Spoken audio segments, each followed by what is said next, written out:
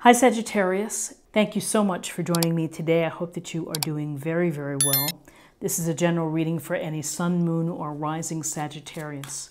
We'll take a look at the cards, we'll get a sense of the awareness or the big ideas for the week, guidance and possible outcomes. I will also choose a few oracle cards for additional information and insight. So let's just go ahead and get started.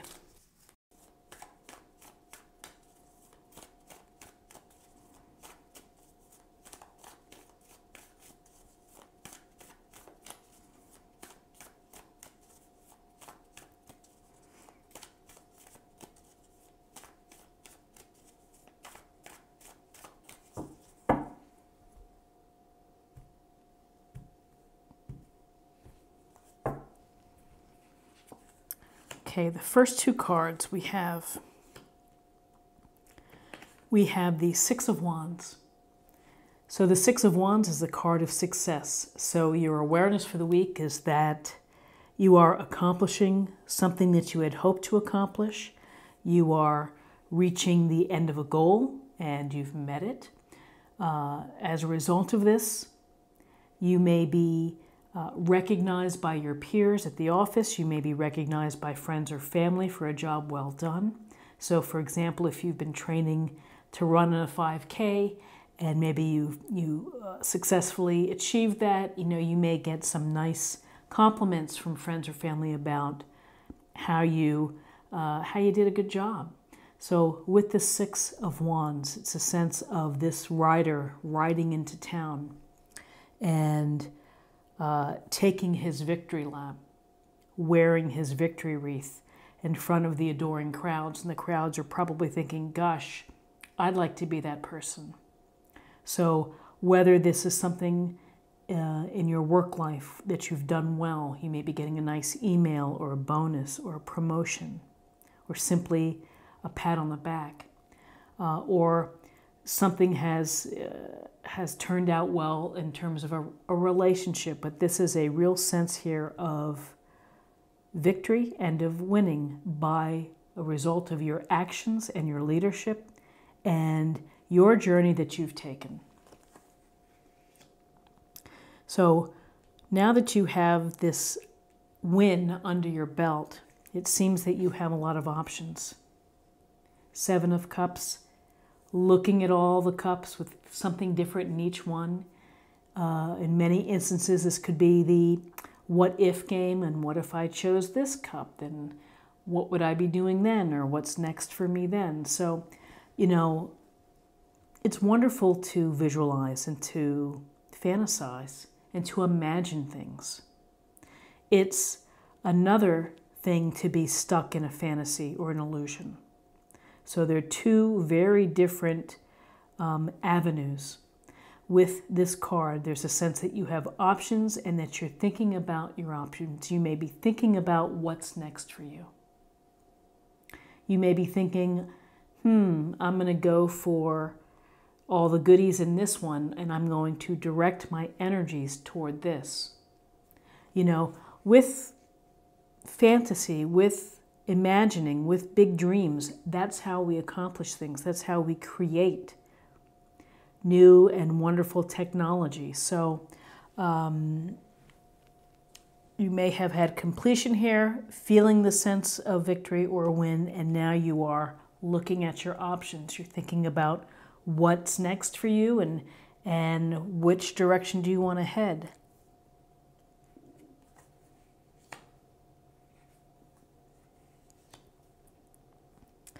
Okay, so we have the Empress, Major Arcana. And the Empress is here to really say that Mother Earth and life, you deserve some nurturing and some compassion and some love and some consideration. She sits here outside in nature, gaining strength and power from nature and from the abundance in nature. Note, like the wheat fields here.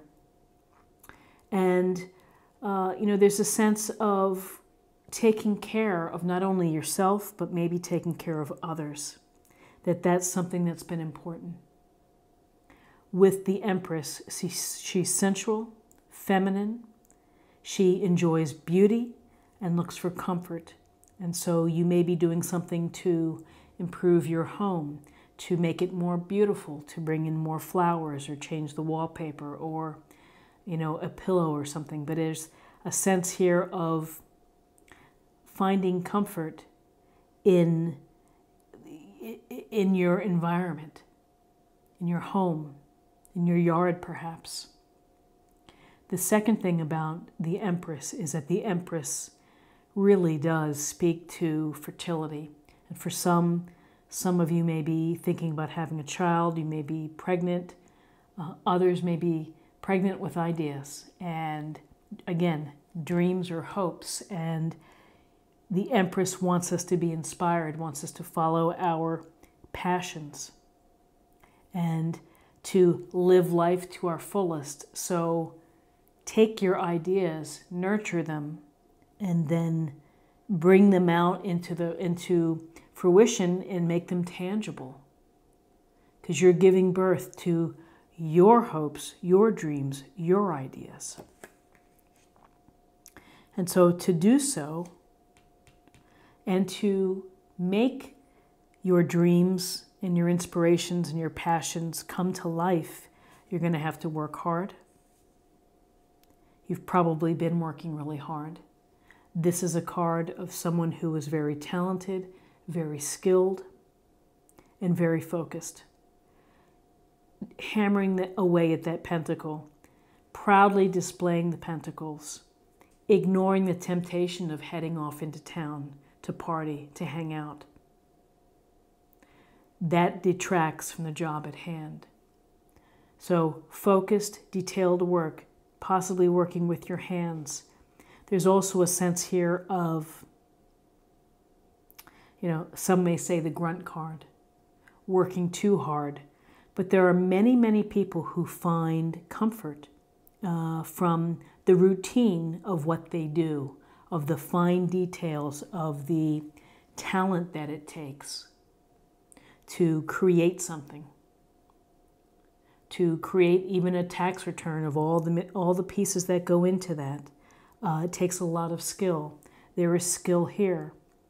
You also may be going to a training or having to do something with respect to your career, of gaining more certifications, learning new skills, learning new things about the passions that you're pursuing and the options.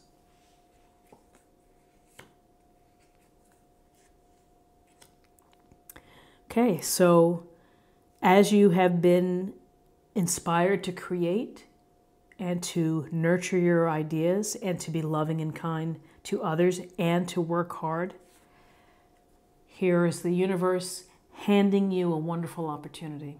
And it's the opportunity to really allow your relationships to flourish, to let your emotions flow, to tell people how you feel about them, to express kindness and gentleness and more love and compassion for others. If you're single, put yourself in a position to meet people. You may very well meet someone that could be the love of your life. This is a card of great happiness, of great health, of delight. And it's the delight in the connections that we make.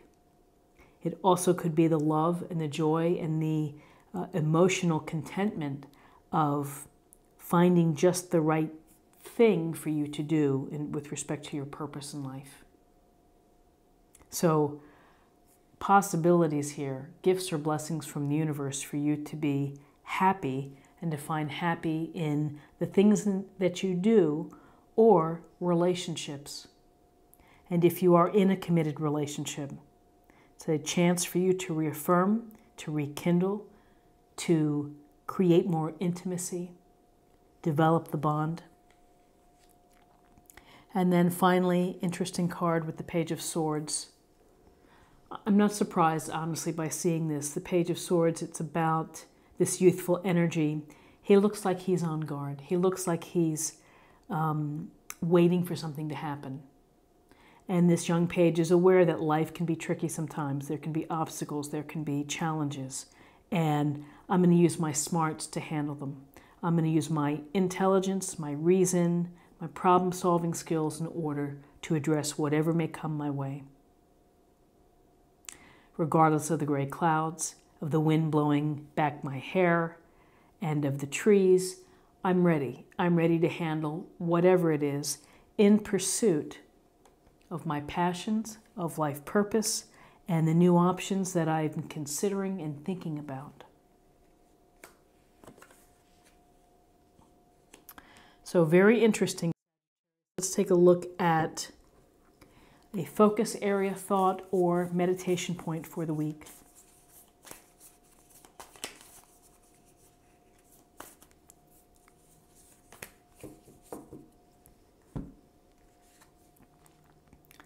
Fogged in, go slow, take time. Interesting. So again, fogged in, obstacles or challenges. The Page of Swords is going to be telling you to take your time, to focus on the best time to get out of the fog. It's also a nice, gentle reminder that to build and to create something beautiful and inspired does take time, and it takes hard work and focus. So now let's see how you're doing with spirit or emotional self.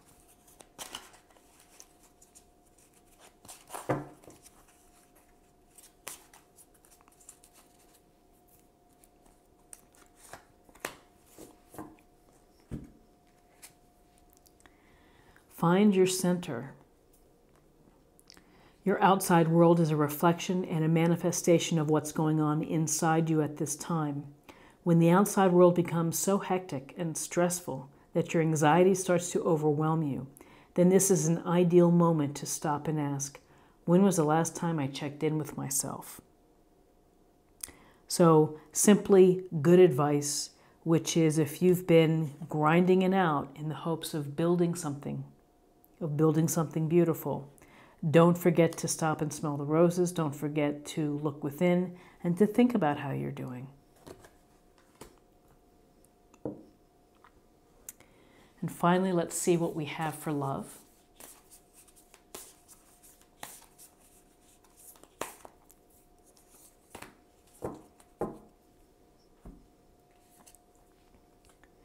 Embrace your emotions. Don't push down your feelings or judge your emotions. And a card that is really a strong message to let your emotions flow.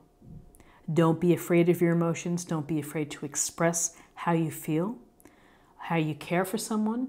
Be honest, be authentic. Your emotions and your emotional self is equally as important as your physical self and your mental self as well.